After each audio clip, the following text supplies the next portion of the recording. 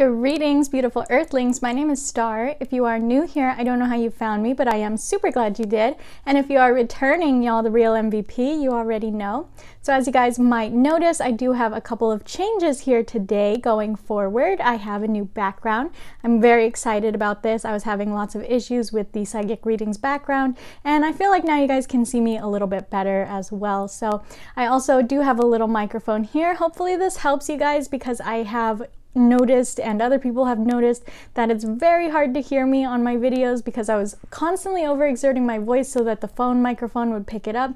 So I finally just had to do some extra readings to get all of this situated. So I hope that helps you guys a little bit and it's not as distracting. So I'm actually not going to be able to be drinking anymore on camera, which is so upsetting because you guys know I am like all about my coffee and my water when I'm filming. So you guys could hear me drinking before, and now you're really gonna hear it. So I gotta be really conscious not to do that anymore. So let's go ahead and just swiftly move forward. So I actually had a little announcement for you guys. You remember we were using my Centennial Smith-Waite Enigma to be doing these card of the day pulls, but Enigma got a little bit stressed out, got really tired, lots of energy, lots of eyes, and he just wasn't feeling it anymore. So we actually have Joe here now, who decided to take over the series. Considering I initially wanted to start with Joe, I'm very excited. So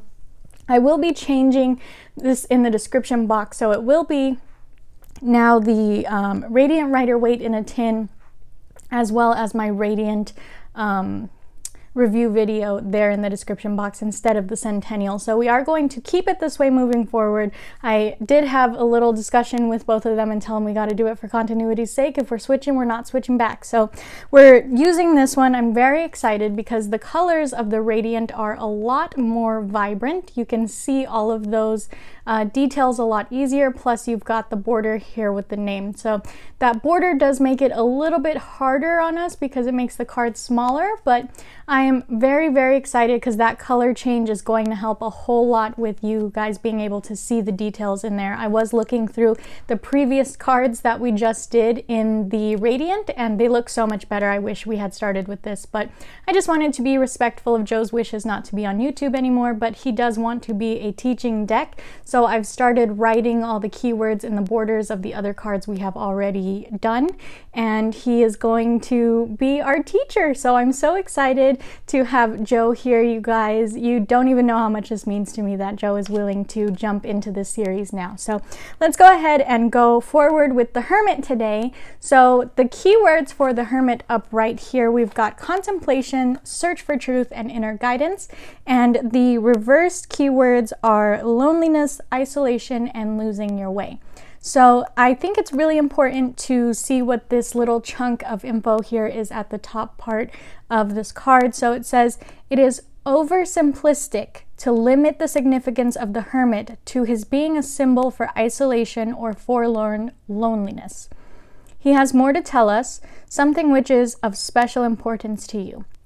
The Hermit is one who deals with his problems when the time is ripe and without trying to avoid the issue. So the only time that I go out of my way to talk about the Hermit as a card of loneliness is when it is reversed, because that is what it means, reversed. But for the most part, it's a very introspective, searching for answers, searching for truth kind of person. So don't let the Hermit, the name the Hermit, confuse you guys into thinking that this card just signifies loneliness, because that is not true upright. So if you get the Hermit here in a spiritual reading, that means an independent to and with God. If you get this as the card for the day, it means sometimes this card signals that it is time to withdraw. But more often, it gives us a hint to make calm but steady efforts to throw off unimportant unimportant ballast and concentrate on the essentials. And if you get the Hermit in a love reading, it means a good card for addressing existing problems and getting them sorted out. So if you get the Hermit in a success and happiness reading, it means in your current situation, go for solutions that bring lasting results.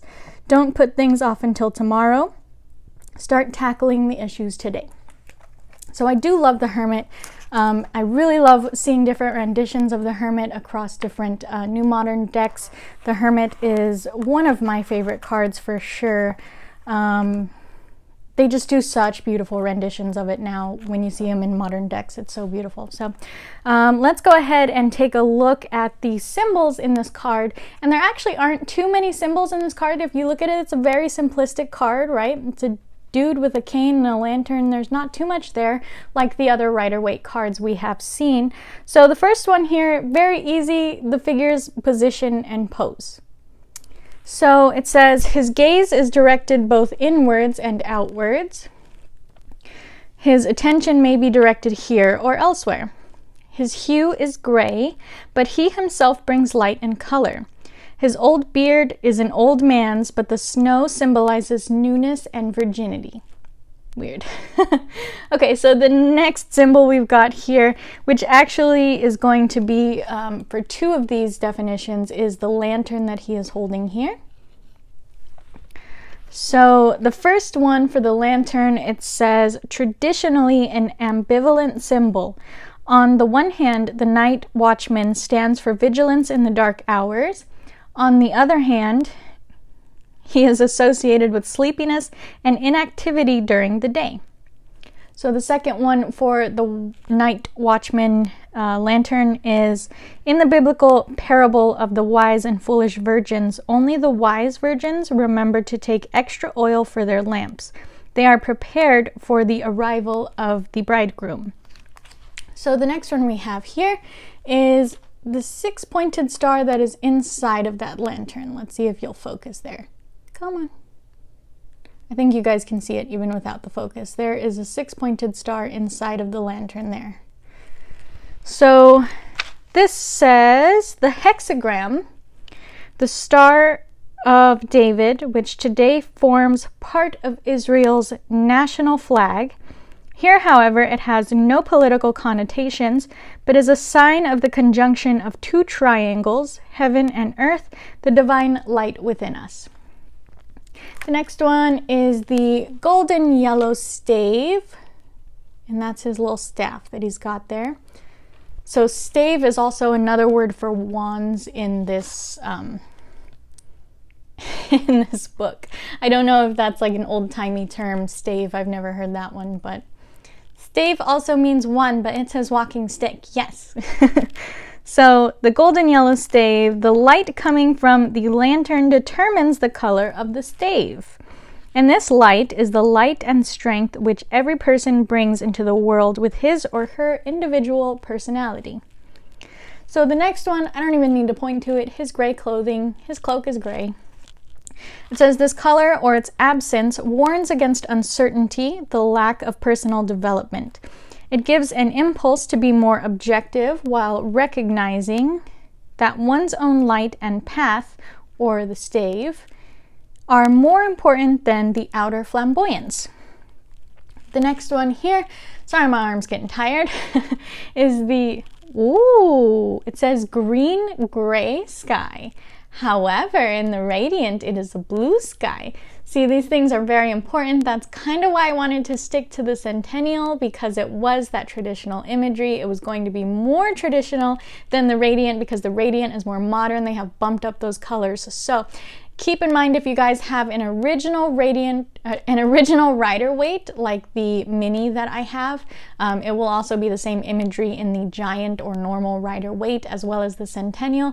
You will have a green-gray sky. However, in the newer renditions, such as the Radiant and the Universal, you might have a color like this, which is a blue sky. So just stay with me here. I know it's not gray, but we're going to talk about it like it's gray. So together with the gray garment, the color of the sky also expresses withdrawal from outside distraction and concentration on what is essential. One's own light and the golden stave, the divine spark. So the next one is his white beard. Let's get all up in there. His beard white, see? There you go, white beard. I know that doesn't focus because it's not a camera, so you guys got to look at it. I'm sorry, I see these when I watch them back and I'm just like, oh, that doesn't focus. I feel so bad.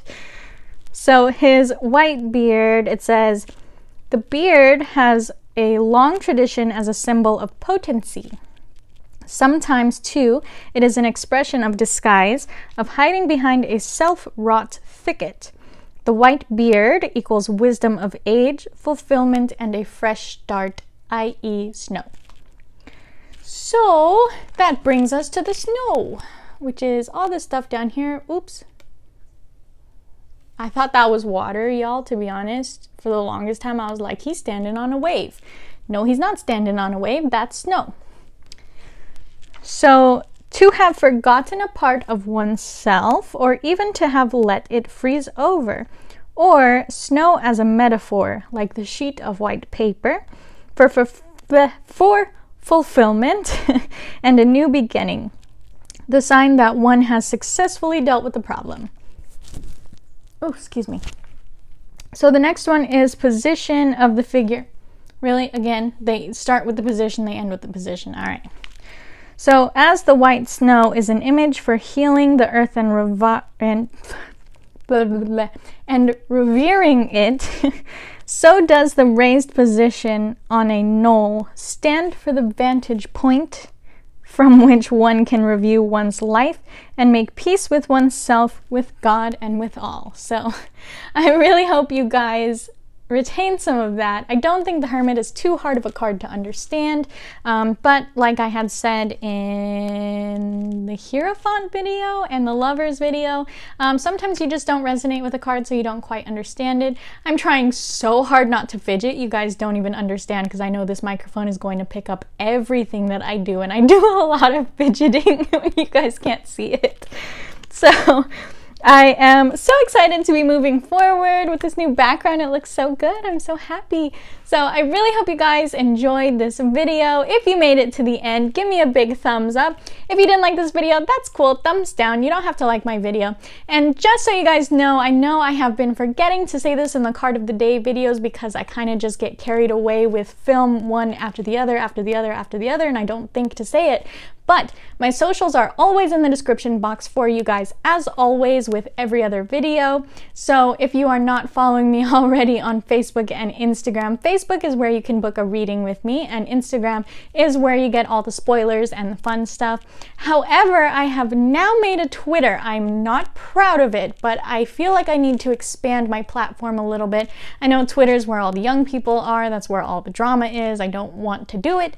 But I'm going to try to start taking time to posting my videos there, following some tarot pages, some tarot people, try to be interactive on Twitter. I haven't really done much with it since I started it. So I did link that Twitter in the description, as well as Snapchat. I do have a Snapchat, and I was thinking of starting to do random 1 to 3 card pulls on there if I get enough people interested in following me on Snapchat. So I do have a lot of good stuff going on my Instagram, lots of things I like to ask you guys, and no one really responds to them, but people like them. So if you guys could help me out with some of those things, responding would be super helpful, super appreciated. I do have some merch ideas I would like to run by you guys, and I don't want to go forward with it if no one is interested. So I really hope that you guys enjoyed this video. I hope you have a beautiful, wonderful day wherever you are when this video reaches you, my friends, and I can't wait to see you in the next one. Namaste.